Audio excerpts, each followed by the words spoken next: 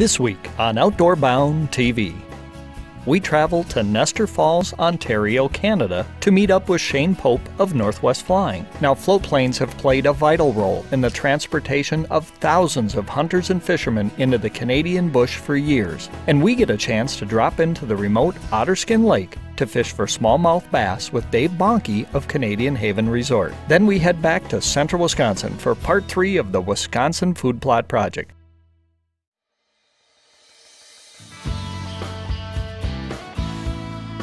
Oh, yeah! All right. Awesome. What a big old beast. 75 yards.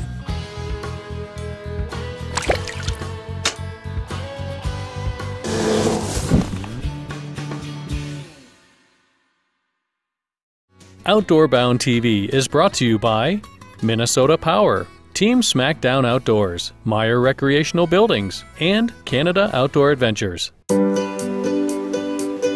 Environmental stewardship runs deep at Minnesota Power. We value clean air and water while delivering safe, reliable, and affordable electricity that enhances your comfort, security, and quality of life. Minnesota Power, powering the pace of industry, of business, of life.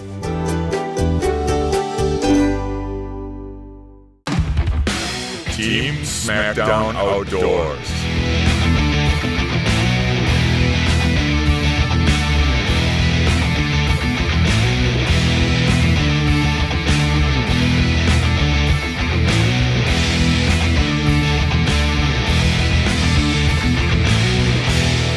Team Smackdown Outdoors, leading the way in custom outdoor art.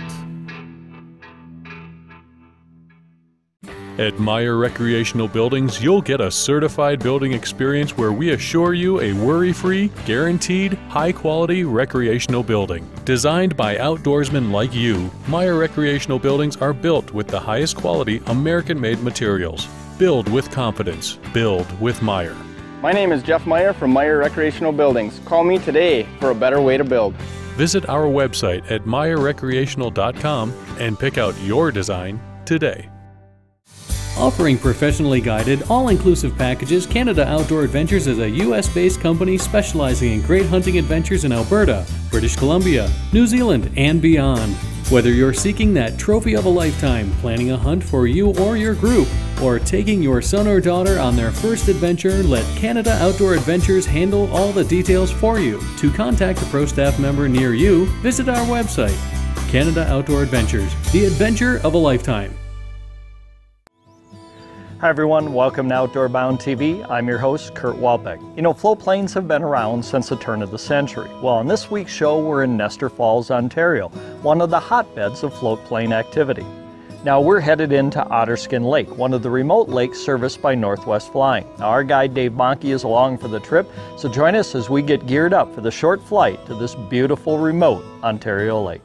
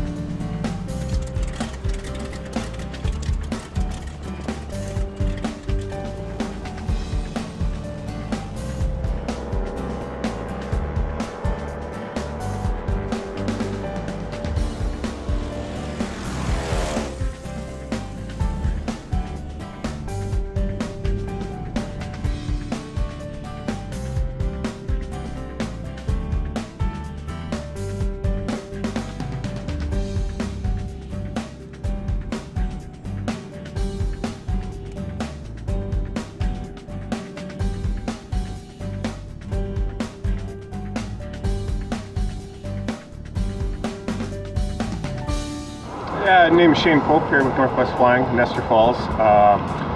just a short hour drive across the Fort Frances International Falls border. Gets you to our base here. Been in operation since, I guess, the early 60s is when Northwest Flying was started. And my family's been involved. My father, he started flying here in the early 70s, I guess. And my family's owned the business since the mid-80s. This company in particular has been here in Nestor Falls since, like I said, way back in the early 60s. You look at a map of Northwest Ontario and you see a lot of water. So, of course, the best way to get around these parts is obviously right here by these floatplanes. So for a small town, really, there's a lot of pilots. It's just a way of life. And it's, like I said, as you can see, the easiest way to get around these parts is by floatplane. So you'd be surprised. You go into the grocery store and talk to some old codger and he's got his pilot's license, I'll bet you. Because he back in the day, he used to run a Super Cub or a middle plane or something like that. So it's just a part of this culture of Nestor Falls area is airplanes, and I think it's going to be that way for hopefully years to come.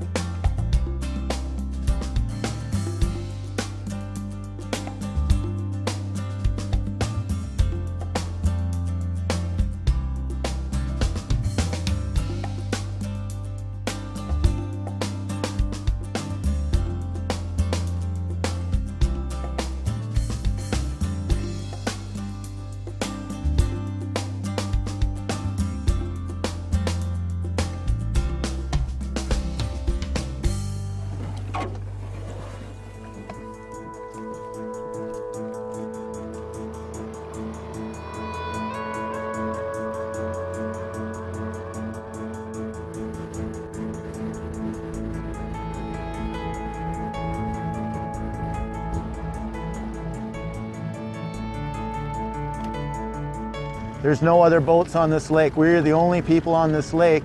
So my name's Dave. I'm the operator of Canadian Haven Camp in Nestor Falls, Ontario. And I still enjoy the opportunity to come out and do some fishing. So when this opportunity came up, I certainly grabbed it.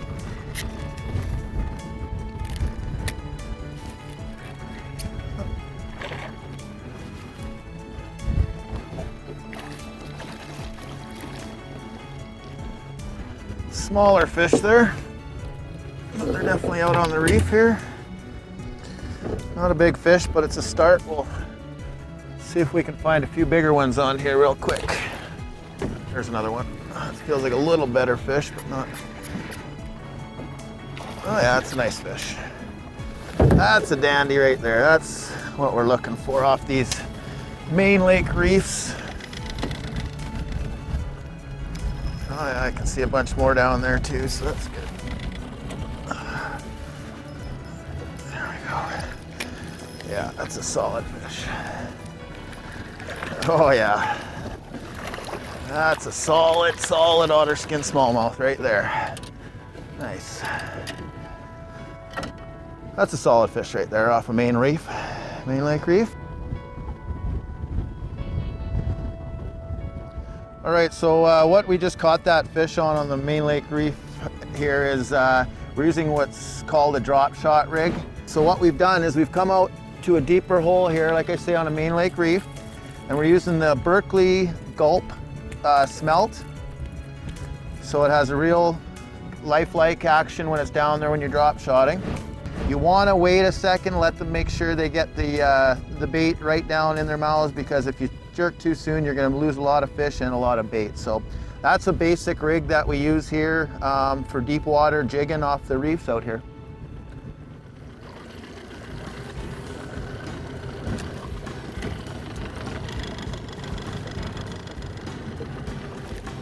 There's the fish right there, right off the top of that. Oh, nice too. Just where the light water meets the dark water seem to be where they're hanging off the edge.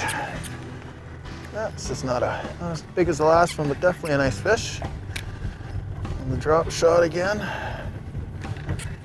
Let's see, we got a little bit of wind blowing up on the reef here, so these fish have sort of transitioned up a little bit onto that. We'll just grab the net here. There we go. Oh, there we go. Lost our bait, but that's all right. Another smallmouth off the drop shot. And he's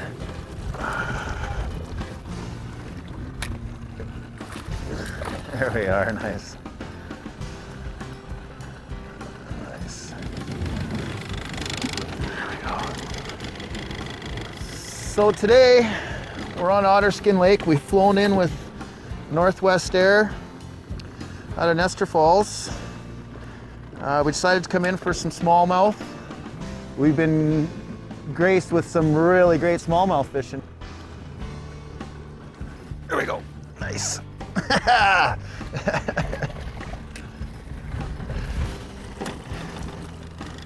So we just seen some fish out in the open deep water here, surfacing, chasing minnows, and I quickly switched over to a white Ghost X-Wrap and cast it out there, and first cast. Not hooked very well, but we'll see what we can do here. There we go. Nice. Now I'm not going to dolly too much because I want to see if maybe I can pick up a couple more off this school here. Because they're hard to stay on when they're in the open water. So you got to take quick advantage of them. You might get one, you might get half a dozen.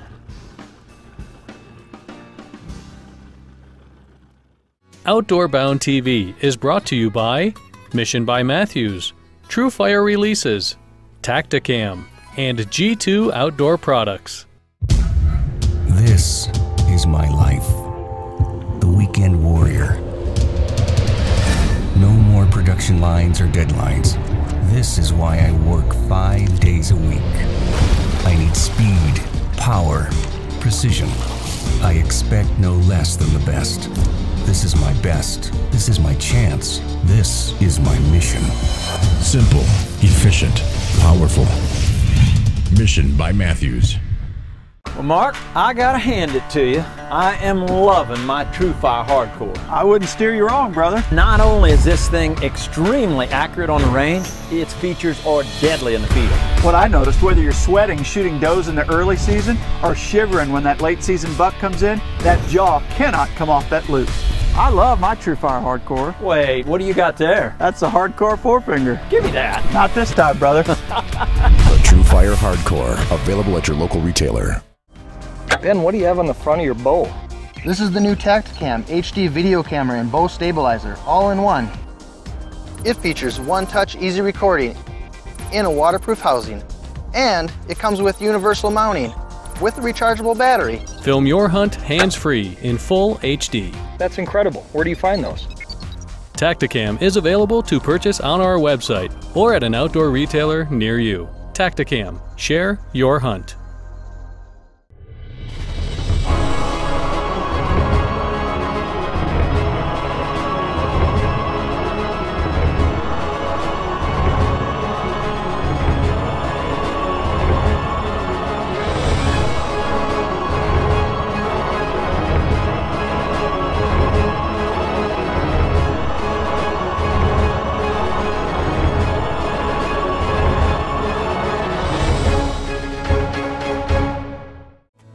Hey everyone, we love to see the photos of the animals you harvest and the fish you catch here on Outdoor Bound TV.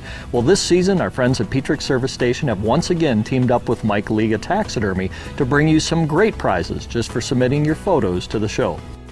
Simply log on to the Outdoor Bound TV website, click on the Submit Photo button, and all the instructions and contest rules are right there. All animal photos submitted will be entered into the Hunting Grand Prize Drawing, a Remington Model 700-270 rifle, compliments of Petrick Service Station. All fish photos submitted will be entered into the Fishing Grand Prize Drawing, a professional fish mounting, compliments of Mike Liga Taxidermy. All entries must be received by December 1st to qualify.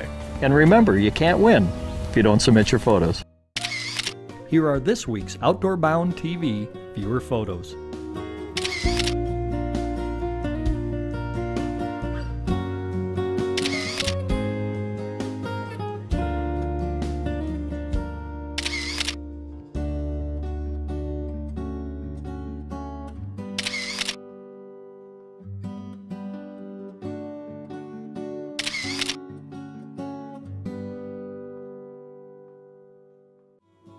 Next, we head back to central Wisconsin for the final part of our 3-part series on managing your property for trophy whitetails and other wildlife.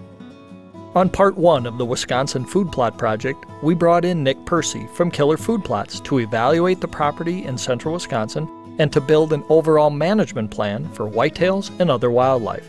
In preparation for planting the food plots that Nick designed, we sprayed weed killer on each location. Then we recruited the help of our friends at MBS to rough in our food plot locations, and with the addition of a little lime and fertilizer, the plots are now ready for seed.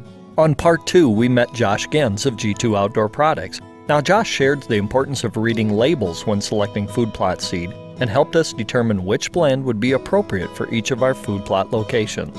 On the final segment of the Wisconsin Food Plot Project, we check back on the progress of our plots 30 days after planting and discuss what maintenance items are suggested to maximize the effectiveness of the plots. Then we add the final piece of our overall management plan, the incorporation of mineral stations to the property. Hi, we're back here at the Central Wisconsin Food Plot Project, and we're coming back to take a look at what the food plots are looking like after just 30 days of growth after germination. And we're also going to go through a couple steps to do some weed prevention, maintenance on those food plots, and really prepare for the upcoming hunting season. We're in this particular food plot is a G2 Extreme Brassicas. You can really see how well it's coming along just after 30 days of growth. We got about 12 to 14 inches of forage already being produced, and we're only about a third of the way through the growing season. Our partner Nick Percy from Killer Food Plots had mentioned in his overall management plan for this property is having key location food plots located and labeled as kill plots. This is a great example of one of those. It's only just under ½ an acre. Again, it's going to produce a lot of forage, so the deer aren't going to be able to eat it all out before hunting season, but it's really going to draw them in. This extreme brassica, going into the annual versus perennial type situation, is an annual. It's very fast growing, it's got a short growing season, but it does produce a lot of forage per acre. It's going to be a great late season kill plot for these guys, and we're really excited. So in the previous segment, we talked about annuals versus perennials. Growing season in the fall food plot planting world is fairly short, and is a great time to do that. However, don't get discouraged if you go into a food plot that's a perennial and it's only a couple, 3-4 inches tall. That's totally typical. What the plant is actually doing is developing its root system before it grows any forage above earth. So if you have that limited growth, don't get discouraged. It will happen. It'll actually take course over the next 60 to 90 days.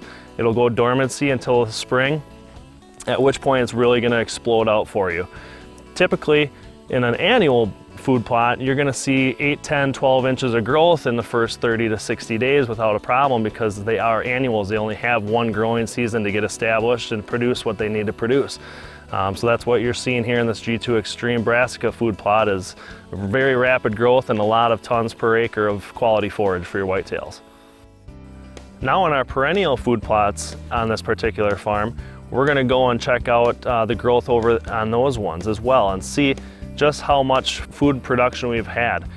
You're seeing 2 to 3 inches of growth, and the reason behind that is, again, your perennials are going to take longer to get established. What the plant is actually doing after germination is developing its root system out and into the soil to provide for the next 3 to 5 years of forage production for that plant.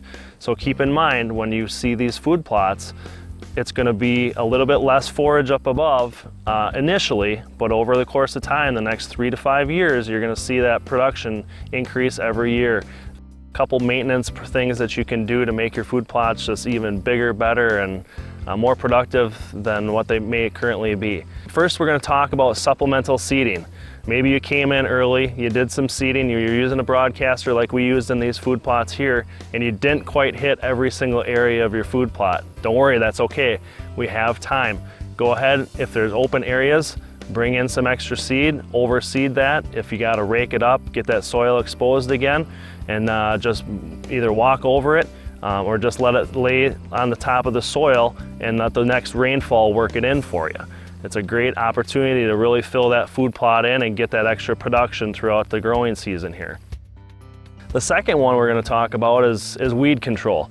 You came in, you did the proper roundup, you sprayed everything, and you thought you had good kill, and you come to find out you missed a couple of areas. Don't worry, that's not a problem.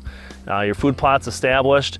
Depending on what's in that particular blend, you may be able to do some supplemental spraying with a specific herbicide. If you have broadleafs that you want to control on your perennial plots, you're going to have to spray with just grass herbicide. If you have something that's in your grass, like oats, annual rice, things of that nature, you can use a broadleaf herbicide. So just be specific, go to your local co-op, farm supply store, or call us here at G2 Outdoor Products, and we'll be glad to help you through that process of picking the particular herbicide out that you need to control the weeds and other plants that are in your food plots. The third we're going to talk about is a supplemental fertilization. This is a topical fertilization application. It's our G2 Charged Up. This is a great little supplement to get those food plots looking even better, producing more forage and actually giving your plants more nutrition for those wildlife. And you just mix this with water, depending if you have a backpack sprayer, a hand pump sprayer, ATV sprayer, any of those applications that are going to work, and you're just going to go throughout your food plot and just spray that right on topically after the plant is about 3 to 5 inches in height. It's a perfect time to get that done. It's also going to give that extra establishment and maybe choke out some of those weeds that we were just talking about.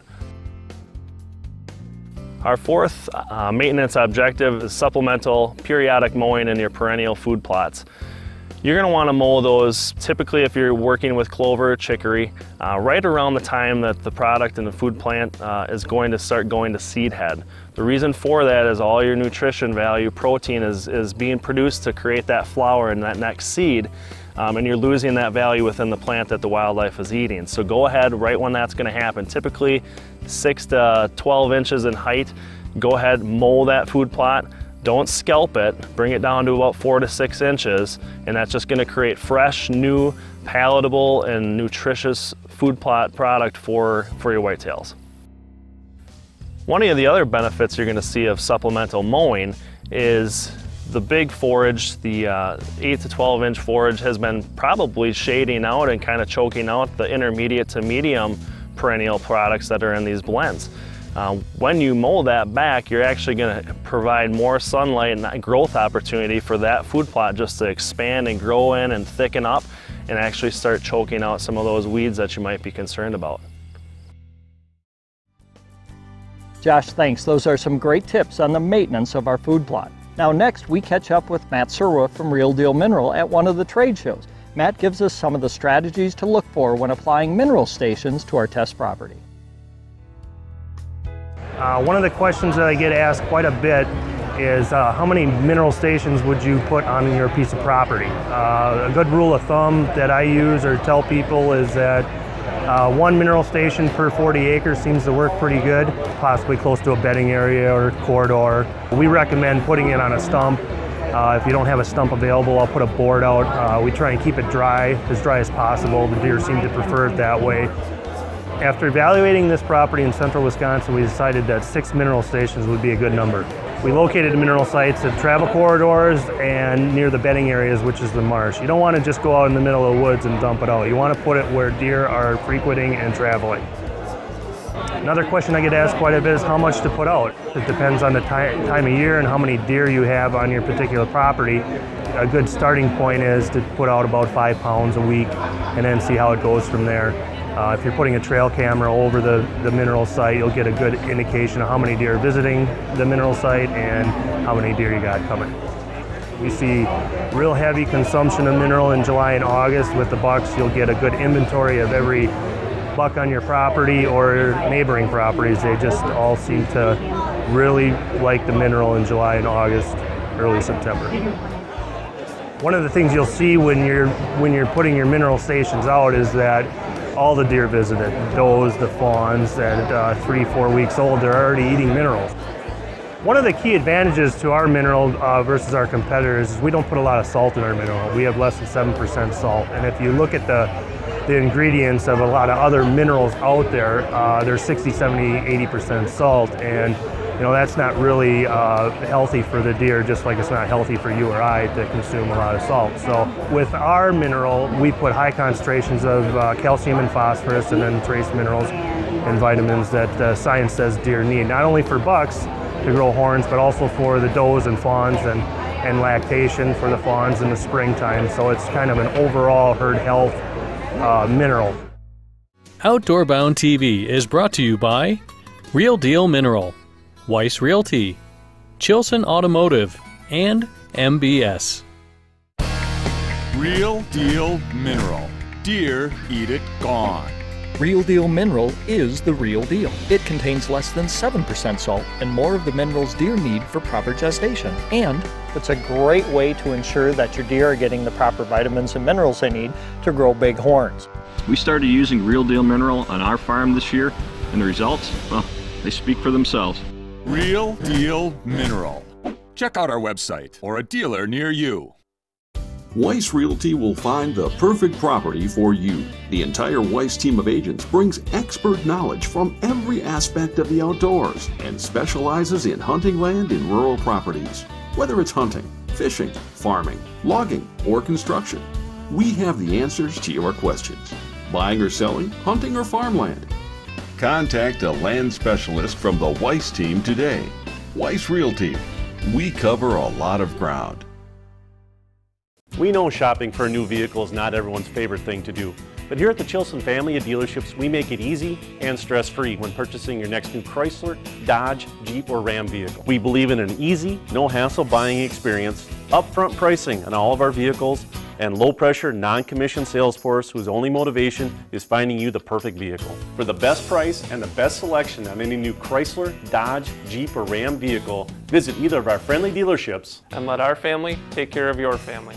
Since 1999, McCuskey Brush Service has been specializing in right-of-way clearing for power, gas, fiber optic, cable lines, and railroads. MBS is your complete brush and tree removal company, and we also clear woods roads and food plots. Whether working on residential tree trimming or commercial projects, MBS utilizes the most advanced equipment and environmentally friendly clearing methods available. MBS, clearing the way to reliable energy. Visit our website for more information. Archery equipment provided for Outdoor Bound TV by Mission by Matthews, True Fire Releases, Optimizer by HHA Sports, and Tacticam. Well, that's our last mineral station here on our Central Wisconsin Food Plot Project. Matt, thanks for the tips on how to incorporate mineral stations into our management plan. Now, we hope you've picked up a few tips on these last 3 segments on how to better manage your property for trophy whitetails and other wildlife. And hey guys, what a great trip to Nestor Falls, Ontario. It looks like fly-in fishing truly is a lot of fun. Join us again here next week when we'll bring you more great hunting and fishing action from around the Midwest, around the nation, and around the world, right here on Outdoor Bound TV. I suppose you want me like this, kind of? The 4th? Okay, now I was just thinking the 4th, but not last again. Oh. Look at our food plots. Yours probably suck, but ours are great. Oh. What the hell is that? Nice small one. Oh, there he goes. We're not going to tell you how we did it. Well, one of the bigger ones, but we will take him. That's weak. Did you get that?